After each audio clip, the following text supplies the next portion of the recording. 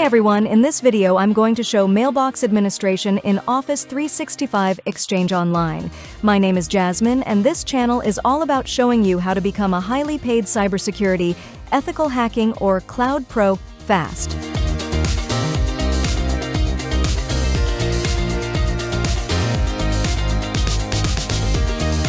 Before jumping to mailbox administration in Exchange Online, Office 365, here is a brief overview of what Exchange Online is and how it works. Exchange Online is a cloud-based messaging and collaboration platform offered by Microsoft as part of various Microsoft 365 subscriptions.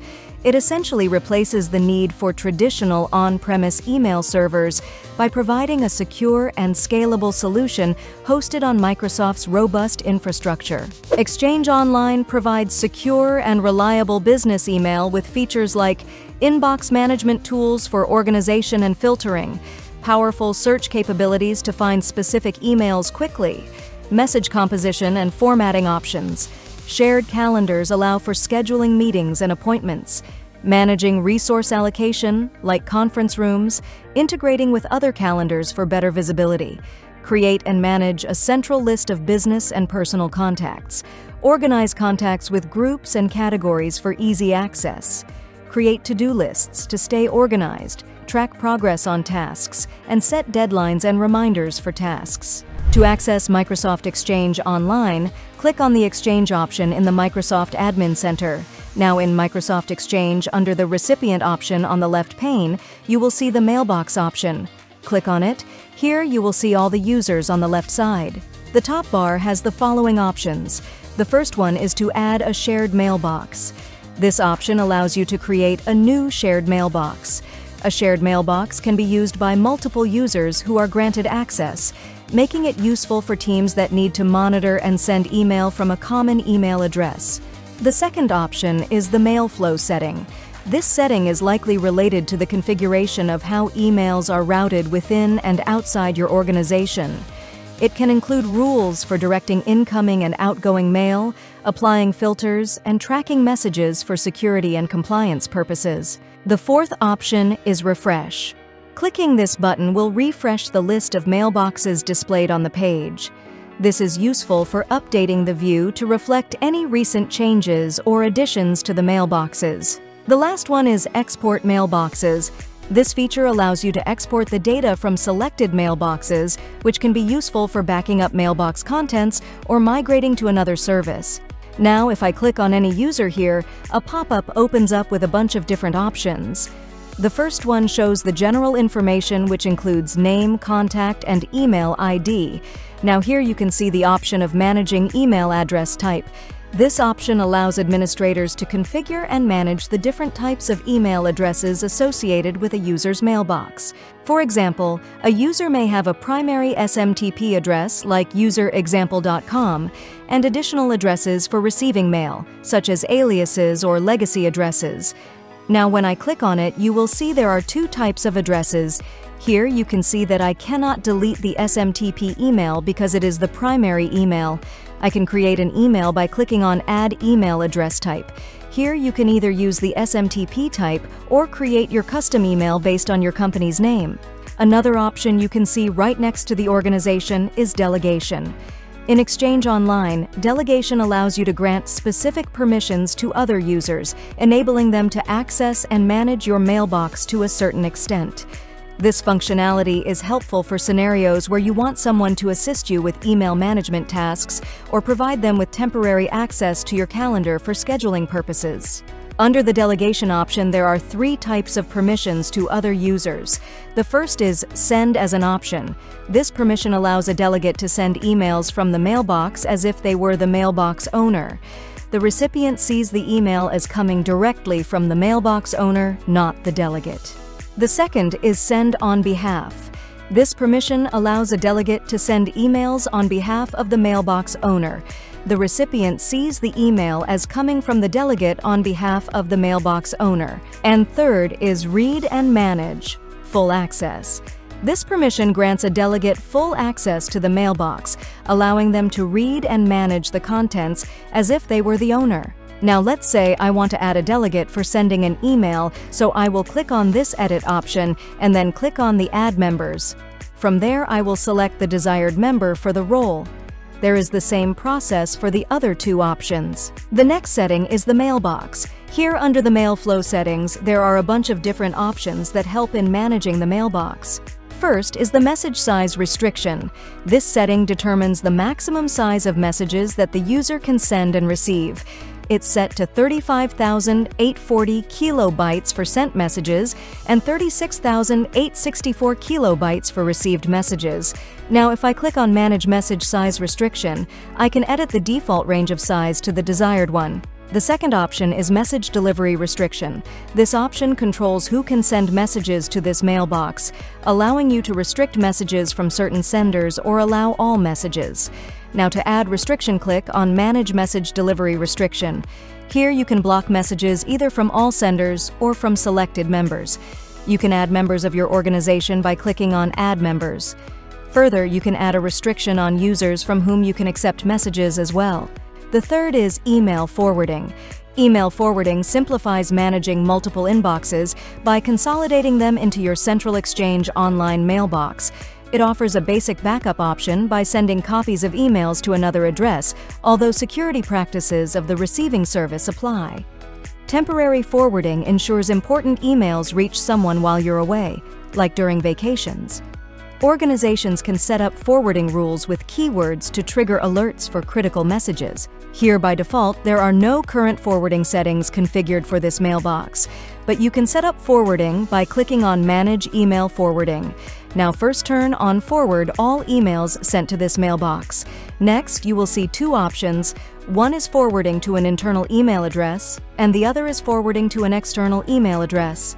For internal email addresses, you can add any of your organization's members, and for external email addresses, you can manually add it. The next option is Mailbox Policies. It lists policies related to sharing, role assignment, and address book policies. The shared policy controls how users can share their calendar and contact information with others inside and outside your organization. It can be set to allow varying levels of detail to be shared. The role assignment policy defines what permissions the mailbox user has to perform certain tasks within their own mailbox, like managing contacts, creating inbox rules, or setting up delegation. The retention policy determines how long email items are kept before they are automatically deleted. It helps in managing the life cycle of emails and other mailbox items for compliance purposes. To make changes to the retention policy, click on Manage Mailbox Policies. Here you can manage the sharing policy, role assignment policy, retention policy, and address book policy. Here I haven't defined any of the policies, so that's why the default options are only available. The address book policy specifies global address lists, offline address books, room lists, and address lists, which are visible to the mailbox user. It's used to segment users into specific groups to view different sets of data. Now on the last, there is Others option, which also contains some management options for Mailbox in Exchange Online. The first one is Custom Attributes. This allows you to add or manage custom attributes for the mailbox, which can be used for various purposes like filtering or creating rules.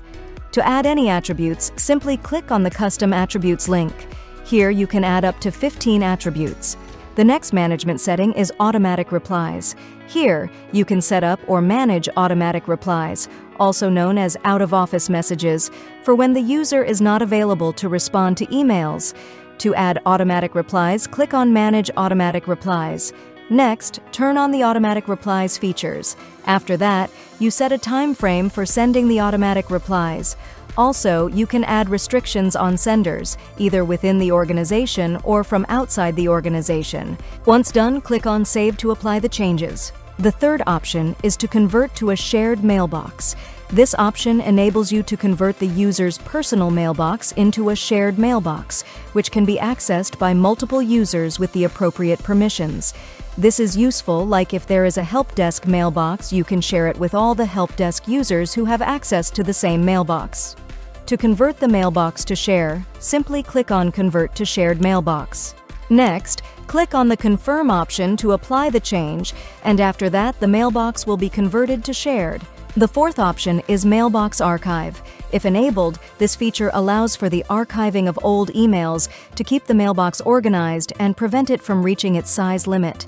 The current status is shown, and you can manage the archive settings here by clicking on Manage Mailbox Archive. You can enable and then give the archive a desirable name. The fifth option here is Mail Tip. Mail tips are informative messages displayed to users while they're composing emails.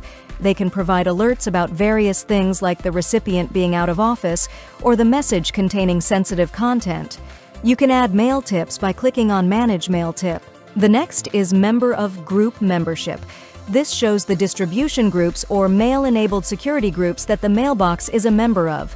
You can manage the group memberships from here.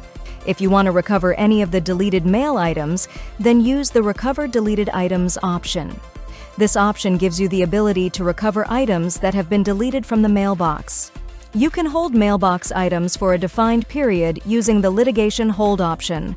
When enabled, this feature preserves all deleted and edited mailbox items, typically for legal or compliance reasons.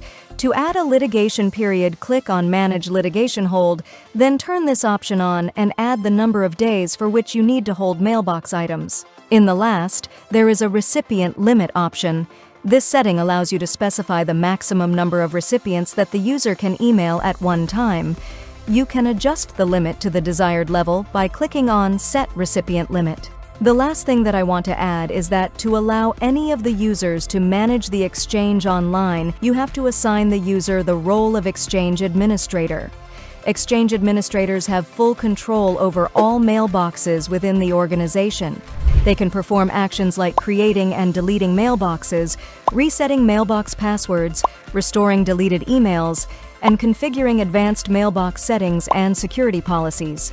To create a user as an Exchange administrator, go to the Active Users option in the Microsoft Admin Center. Here you will see a list of all the existing users along with their licenses. Next, click on the desired user and then click on the Manage Roles option, and you will see a long list of available roles. Now find and select the Exchange Administrator role. Next, save the changes. Under the Roles Assignment option, there is an Exchange tab containing further available roles that you can assign to the user for better management. These are sub-roles in the Exchange Administrator. The last one is Discovery Management. Members of this management role group can perform searches of mailboxes in the Exchange organization for data that meets specific criteria. The other one is a help desk.